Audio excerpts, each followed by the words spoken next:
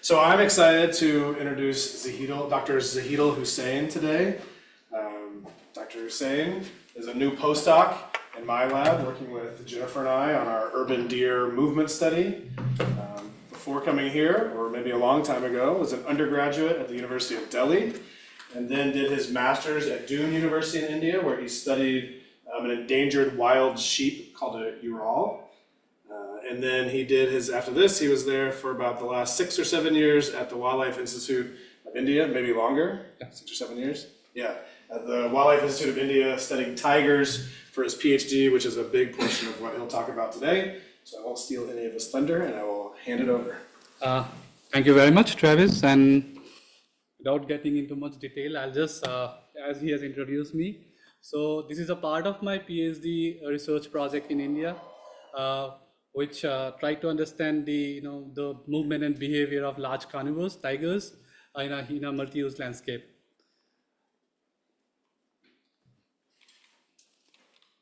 If it seems frozen, just click on the screen with your mouse.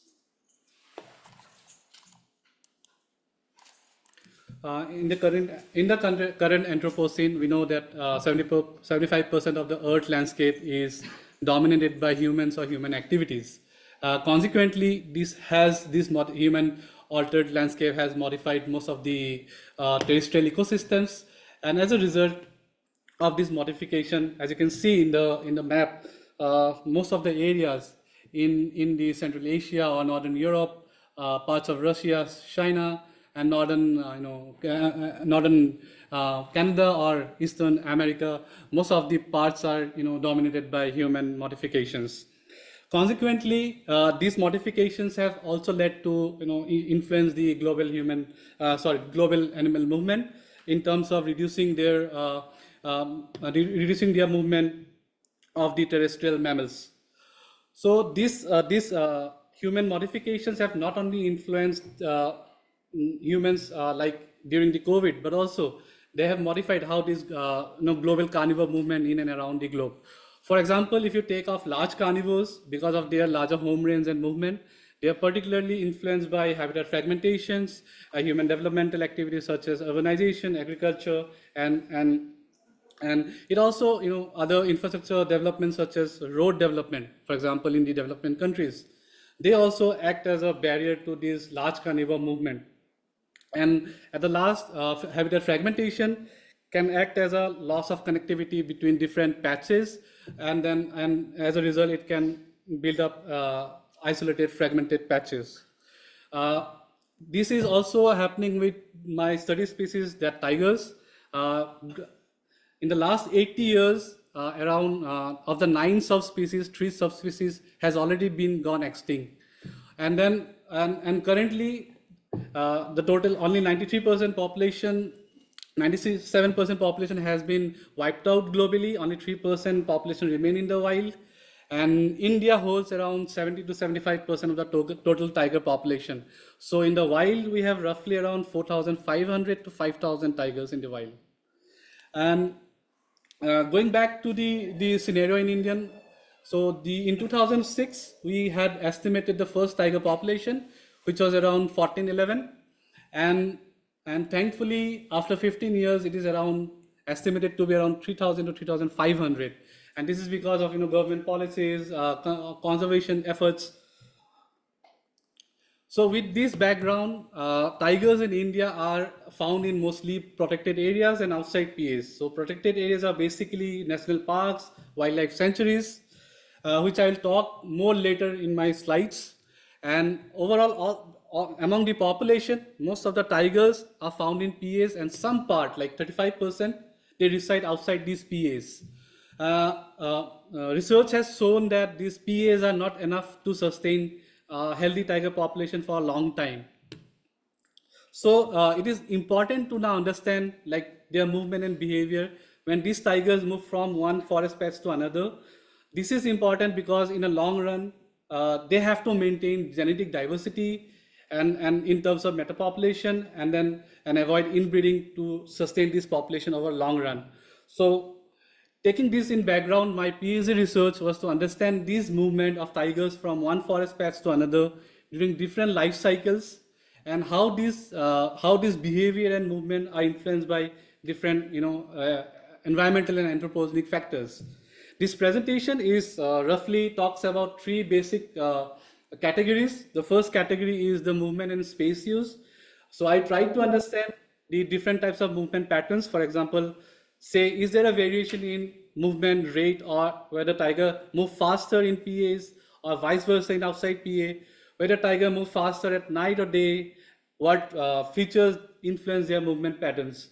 The second section that my thesis deals with understanding their behavior, like is behavior influenced by external factors, and if yes, what are they? And the third is like the resource selection. For example, if a tiger moves from say a PA to outside PA, or moving through an agricultural landscape, so what factors or governs their habitat selection? So just giving you a view of the study area.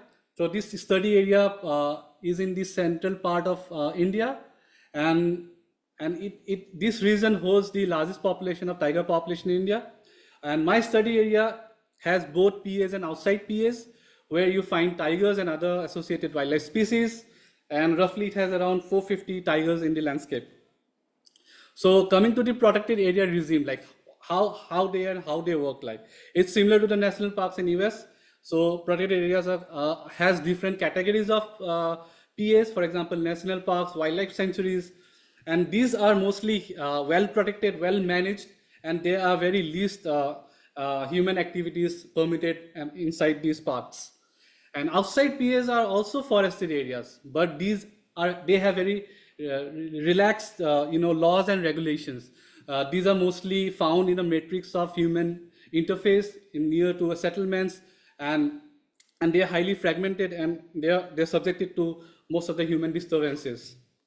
So we tried to collect these individuals in different systems, PAs and outside PAs, between the years 2016 to 2022, and we tried to first track tigers through camera traps, understand their movement, and then we immobilize them from a vehicle top, and then feed the collars and track them until they are established individuals. So coming to the first section of my research is the space use and movement patterns. So I identified tiger movement basically into dispersing and non-dispersing.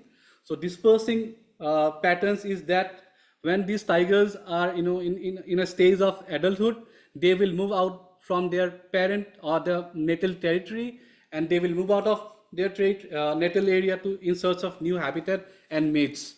So you can see this is, say for example, this is a forest area, this is the mother's territory. So tiger moves out of it, they move through a human dominated landscape with roads and other metrics of land uses, and then finally they establish a home range in a different area. So this process is dispersal process, and this where they live inside with their mother is defined as pre-dispersal phase, and once they find a stable area and have a stable home range, we define as a post-dispersal phase. So we found that tigers, they have a faster movement and more movement in, especially in outside PAs. As you can see, this twice of the displacement rate inside PA, as well as the movement rate was higher at night. Overall, we also found that 32% of displacement were higher in outside PA during night. And further, I wanted to see what factors govern these movement patterns, like why these tigers are moving faster in PAs or vice versa. So what we found that is like factors like human settlements, forest cover or size of the forest, then distance to roads, they influence these movement patterns. For example, if tigers are very close to human settlements, they decrease their movement. Like you can see the graph here, and same, they decreases their movement rate when they are in a forested area and have high canopy cover, which is defined by higher value of NDVI. Similarly, they reduce their movement like when they are in a more forested areas, because the risk from different anthropogenic and human activities are reduced in certain factors. While they are in agricultural field or they are close to, they are close to roads, there's a difference in movement behavior. For example, if they move to agriculture, you can see the movement rate is, sorry for that. Yeah, thank you. As you can see, this is agriculture. If they are in agriculture, their movement rate is very high, and also you can see how they modulate their movement when they are close to roads. I mean, when the tigers are moving in a landscape with so many disturbances, they reduce their movement to cross these roads. And also we see variation among day and night with season, with higher displacement during winters and in summer during. Just click on the screen. Yeah. So apart from that, we also fortunate enough to record the long distance dispersal. So as I have defined, dispersal is a one-way movement from its natal area into a new territory. So these individuals, we call them worker. We are lucky to record one of the longest dispersal event, and this individual has moved aerial distance of around 300 kilometers within a period of 225 days, and we found that this is a very human dominated landscape with forested areas, agriculture, and human habitation, and we found that there's a small patches of forest, how important they are in facilitating this long distance dispersal. And this was a news overnight, this was covered by so many media, like the New York Post or BBC or Indian media, and I was there always. And coming to the space use requirement, so I wanted to see how these tigers behave and how much space they require. So I used an approach called dynamic Brownian motion, and then I calculated the space use in 3 different scales, that is the 50%, 95, and 99%. So 55% isolated basically the core area where the individual live, and 95% is the space use they have for their basic requirements. So we found that dispersing tigers had the highest space use, followed by post-dispersal phase and pre-dispersal phase. This is because dispersing tigers is moving through a human-dominated landscape through different multi-use landscapes. Sometimes it has to move to agriculture, sometimes it has to move fragmented forests. So the space use is higher as compared to the other 2 phases. Similarly, we also found difference in space use among PAs and outside PAs. Obviously, outside PA they showed higher space use. They also have this difference in space use across male and female. Obviously, males are larger in sizes than female, and male has ecologically male has larger areas than female, and on an average the ratio is like 1:3, 1 male is to 3 female. So males obviously had larger space use requirement, and we also see there's a variation in space use requirement according to seasons. And then the next part, why these space use has difference, what are the factors governing them. So we found that the proportion of the model that showed the best model was a combination of different factors, and tried to see what are the factors that governs this space use at different scales, for example at 99% or at 95 or at 50% score area. So we found that proportion of land and patch density, they negatively influence the space use. If there's an increase in proportion of forest, that means yes, obviously there's a contiguous forest, there's high resources, and therefore there's a space less requirement. However, if there is an increase in patch density, imagine more fragmentation, more patch density, and that's how they are restricted to smaller areas. So they are bound to have smaller home ranges. And also we found that how human density influences space use. So with the increase in human density, there is also an increase in the space requirement. The second section of my thesis was to understand these behavior, how we can classify these tiger behaviors, And if yes, and what factors can influence those behaviors? For this, I use a hidden Markov model, which is used to classify hidden behaviors based on certain movement characteristics. Basically, two movement characteristics were used in this analysis. One is the step length. So step length is basically the distance between two successive locations, the location that we receive from GPS collars. And then the second component that we use in HMM is the turn angle, that is the angle of successive relocations. With this approach, we identified three behavior states in tigers: the resting state, the area restricted movement, and traveling. Basically, resting is, as you can see, sleeping or doing nothing. So the GPS locations are aggregated in smaller areas. The area restricted movement or foraging is a movement in a smaller areas, and traveling has a longer trajectory with faster movement and more directional movement. So these are the basic three behaviors that were identified from the data from the collared tigers. So from the graph, you can see how these movement patterns varies according to different states. For example, tigers in the dispersal phase, they have twice the movement as compared to pre-dispersal phases. For example, you can see the traveling. This is the traveling. The tiger travels around 800 meters per hour during pre-dispersal phase, but it's twice in dispersal. This is because it has to negotiate so many risk and factors associated while dispersing.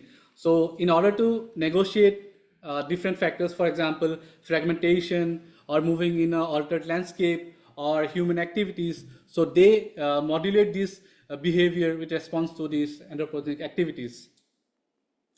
We also found that different environmental factors influence these behaviors. For example, this is the time of the day. So how time of the day influence the behavior. So these three graphs denotes the three different states of behavior. Like the blue one denotes area restricted movement, while the green denotes the traveling. So we see tigers during the pre-dispersal phase, they are highly active. Like this is highly active peaks during early morning and late evening, which shows that these are the crepuscular behavior, which you know from the ecology. And they mostly rest, and their probability of resting increases during the midnight. And their foraging behavior are mostly during the day and peaks around 10 in the morning. Similarly, we see some behavioral changes of dispersing tigers.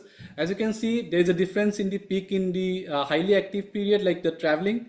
Here we can see only one peak. However, in this we can see two peaks. So dispersing tigers are mostly active after dark hours, like when the human activities has reduced, when there are no activities in the agricultural field or low traffic areas, so they increase this behavior, like in terms of traveling. So this traveling mostly occurs after 8 o'clock, mostly after 8 o'clock till midnight, and then the probability of resting increases from midnight till early morning. So from this we see there is a behavioral modulation or change in behavior of tigers in different reproductive phases, and these are influenced by different environmental and ecological factors. And interestingly, once the tigers they establishes a stable home range, there is so much of difference in their behaviors, because now they are in a defined territory. They know the areas, like where I have to go, where I have to hunt, where is my water source, and all those stuff. So there's a shift in behavior. And similarly, you also see other factors like human population density and temperature, which also affects these behavioral states. As you can see, with the increase in human population density, the tiger probability of traveling increases. Obviously, they have to minimize the risk with the humans. And with increase in temperature, there is also a difference in behaviors. As you can see, tigers are likely to travel between the temperature 20 and 30 degrees.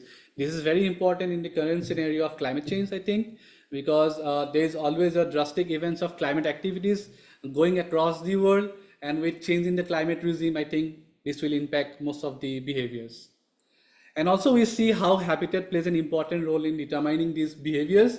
For example, in forested areas, the highest probability is to remain in the foraging state. However, once these individuals are in non-forest habitats, they shift their behavior to traveling, obviously to negotiate and minimize the risk. And coming to the third part of my research is to understand the resource selection or the habitat selection, or what variables influences the habitat, the selection of tigers. So I had tried to understand this habitat selection in two approaches. First, at a fine scale, and second, at a behavior level, like if they are resting, like what factors are associated with that. If they are moving, what factors are associated. So I'll just talk in details in the coming slides. So coming to the first part, like fine scale habitat selection. So fine scale habitat selection, imagine it is based on the movement path that an individual takes. So you can see the red line denotes the true step. So this is my true step moving from here to here, and I do a regression with false steps. Why I'm moving here, not here. So this how the integrated step selection works. And this approach also incorporates the movement parameters. For example, if I am in this forest patch, is my movement speed is greater or slower? If I am in the agricultural landscape, whether my movement is slow or less? If I'm close to some water bodies, if my movement speed is affected by that. So this integrated step selection approach identifies all these factors. And I took different kind of variables to understand these habitat characteristics. For example, I took core variables, which is ecologically viable for tiger habitat selection, and human disturbances, and anthropogenic variables such as human settlement, population density, forest fragmentation. Coming to the results part, we found that human disturbances, forest fragmentation was the best fit model. And we found that variables such as land use, NDVI, distance to drainage, forest fragmentation, and human disturbances, they influence the habitat selection.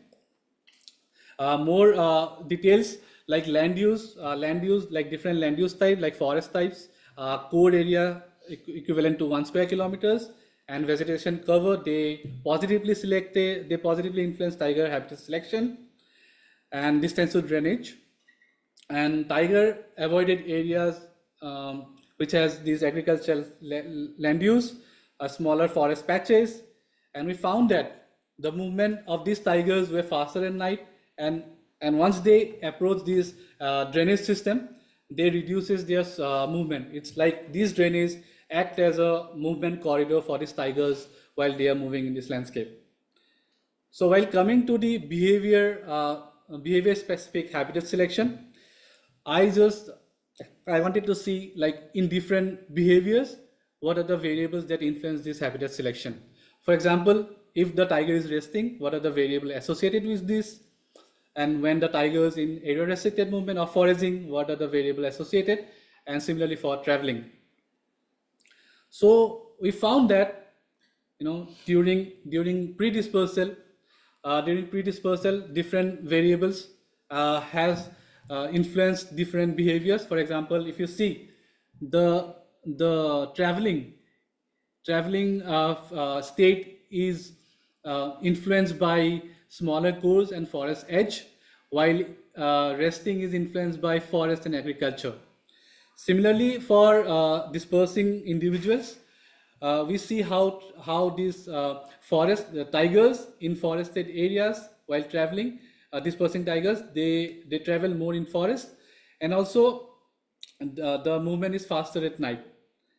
So and post dispersal tigers, they select grassland for resting, and they have this area restricted movement while in forest and grassland. So we see how these behaviors are associated with differently with different environmental factors.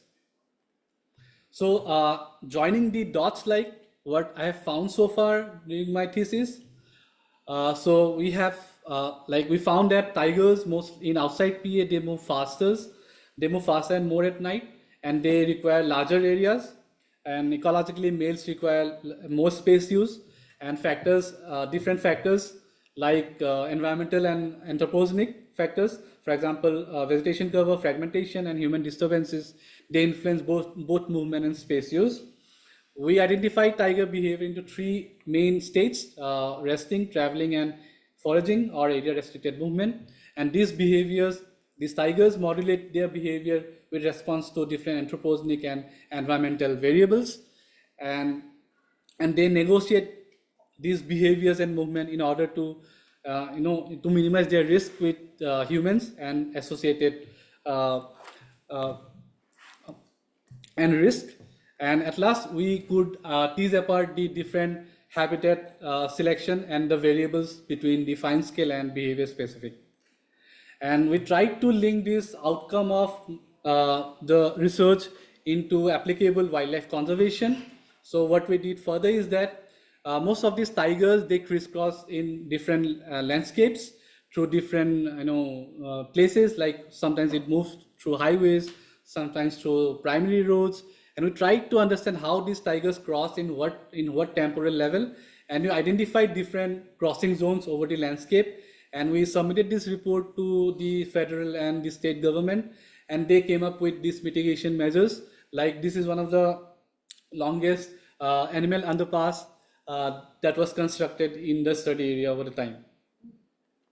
Second, we also tried to validate these trajectories of dispersing tigers to model corridors. These are wildlife corridors, which are initially modeled through camera trapping images on basis of presence absence. But we tried to validate this with real-time data, and we can see how this dispersal path is correlated with the model corridor. And we took one step further to rebuild this model corridor into a telemetry-based wildlife corridors, taking fine scale data and then model to the entire landscape. You can see the probability of wildlife movement corridors in the landscape. Unfortunately, of the total tiger we collared, there were 4 individual tigers that were electrocuted, and we could identify that these electrocution is one of the important threat to the large carnivores in the landscape. So imagine, like, out of 15 tigers, 4 are electrocuted. There are so many tigers which are uncollared. I mean, we don't have data for that, and then they get electrocuted in such way. And after this report, there are lots of media reports that were collated, and we found that most of the electrocution happens in these landscapes. And this is because not a direct threat to the tigers, but this is because of indirect threat to tigers. The villagers, in order to protect their crop fields from ungulates and crop depredation, they put these live wires, and in order to kill those ungulates or deer species. And wild tigers moving in the landscape at night or day, they get electrocuted, unfortunately. And then, and taking the data out of it, we have modeled the different areas which denotes like high or medium risk areas, and we have shared this data with the state and federal government. So they should take different measures like community measurements or patrolling in those areas, identified more risk conflict areas. I'd like to thank all of these people. This is a long-term project that we continued from 2016 to 2022. And these are my supervisors. One of is a wildlife scientist, another is a trained veterinarian scientist. And these are my field assistants who helped me in my field data collections. And these are my colleagues. And I would like to thank my collaborators in Swansea University, Wildlife Institute of India, Forest Research Institute. And this has led me to come to the University of Maryland to work on the human-deer interactions, to understand the zoonotic transmission from a wildlife movement angle. There are obviously other collaborators in this who are looking into the disease part, and roughly explaining my the project that I'm going to work on is understanding this deer movement and how different variables like environmental variables or human mobility, how they influence this deer movement, and how these deers are interacting with humans in a very urban landscape, and then how the disease transmission takes place from humans, so deer or dear to humans, and how we can intervene and give some management implications. With that, thank you.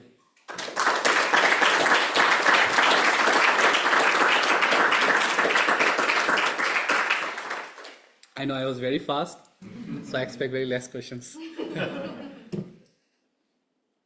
Yeah, we've got a good, potentially 15 minutes of questions. Thanks for a really interesting talk. I may have missed this right at the start. What's the main reason why tigers disperse? Is it food or mates or? It's both basically, because tigers are density dependent density dependent animals, so they doesn't mate with their mothers, like, because of avoiding inbreeding, avoiding competitions. So they have to move from their natal area and then move to a different place in search of new area and habitat.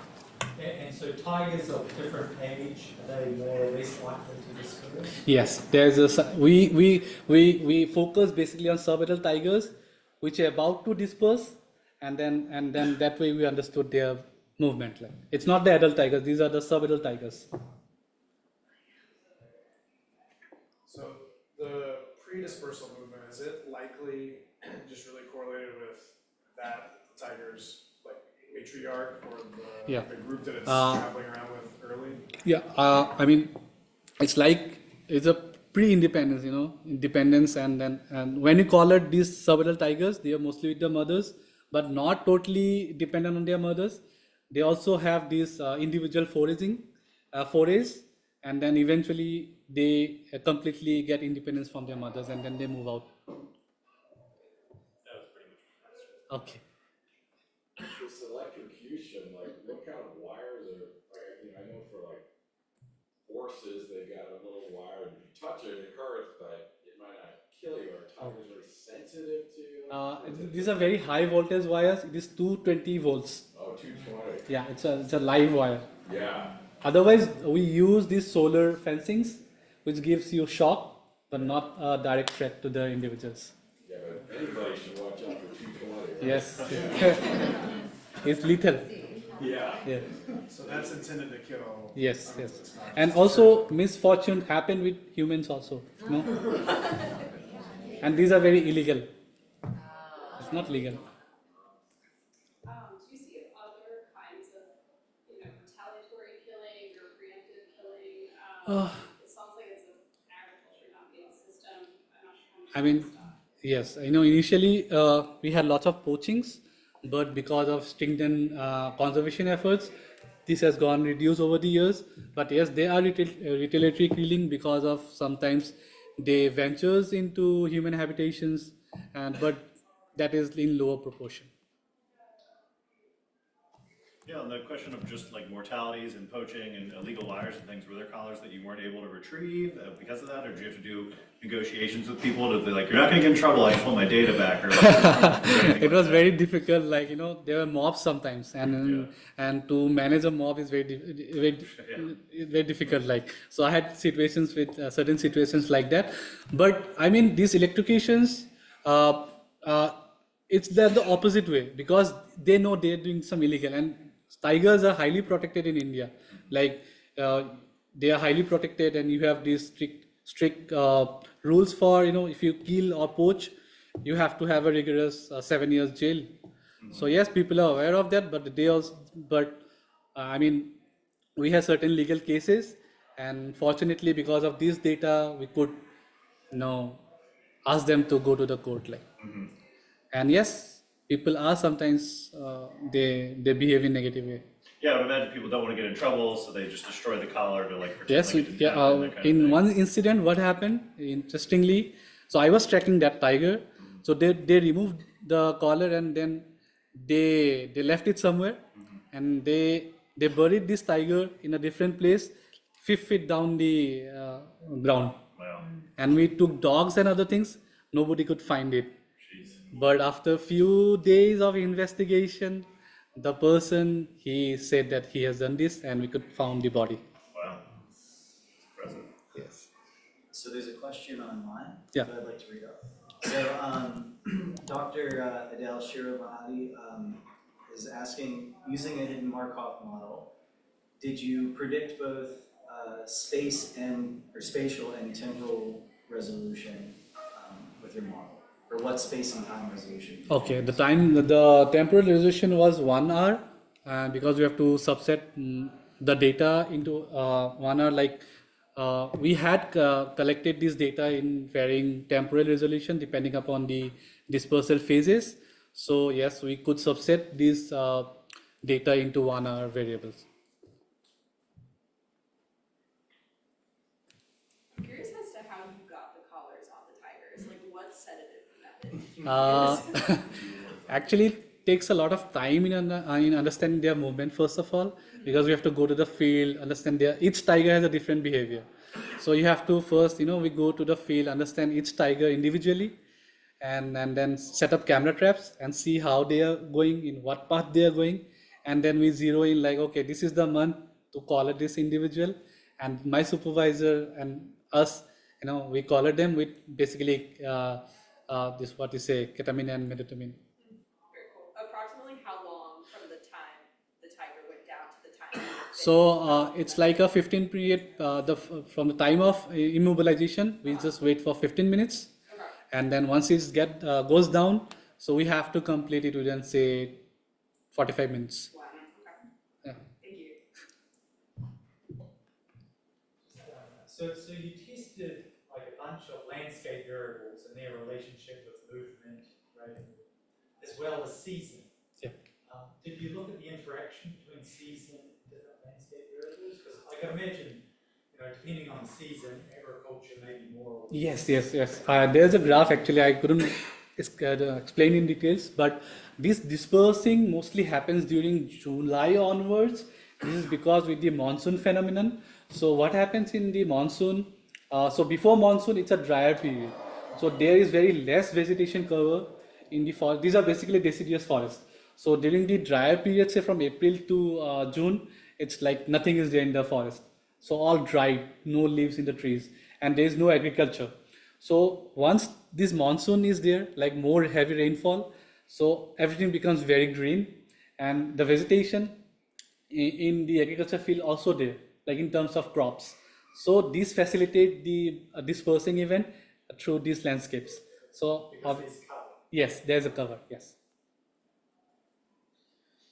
So it seemed like you found that they moved slower around human settlements and then faster through non-protected areas.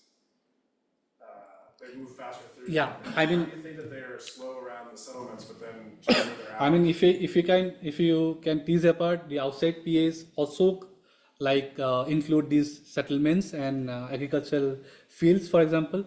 Say, if these tigers approaches a human settlement, they are more cautious, like which way to go probably, and then waiting for the right time to do that.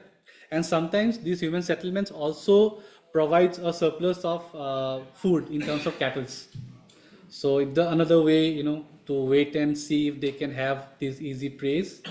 And in agricultural field, it is because to negotiate, these are fragmented patches. So the faster they move, the quicker they reach the forested patches on the other side. Are there human settlements in the protected areas or not? No, it's basically not in but in the fringe and outside PAs, it's everywhere. Had you worked with tigers before your doctorate work? Had you worked with these animals before your research project, before this research project? Before this, I was working in a very smaller species. I was working on a tortoise, yellow-headed tortoise, but also it's based on, this, telemetry.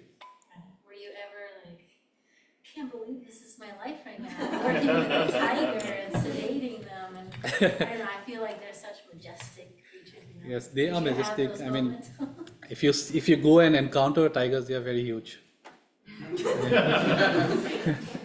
I had a couple of incidents. I mean, that time I realized how big they are.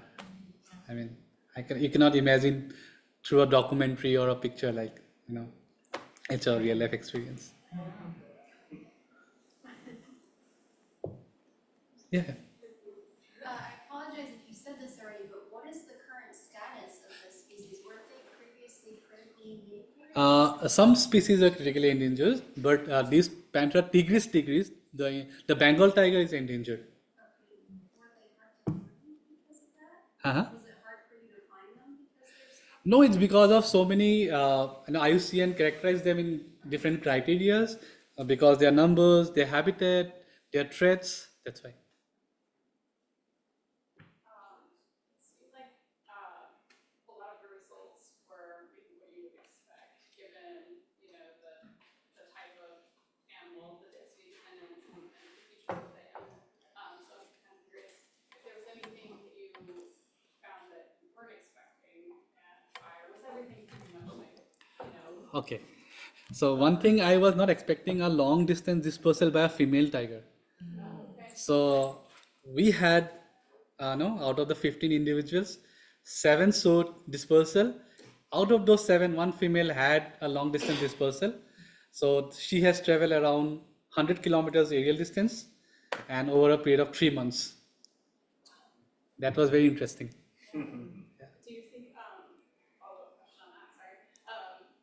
Do you think that females are more likely to disperse these long distances? Not so. Not as such males, but female do disperse, but we recorded like around 100 kilometers. But the sample size is very low, so we can't say anything. Right on, well, thank you.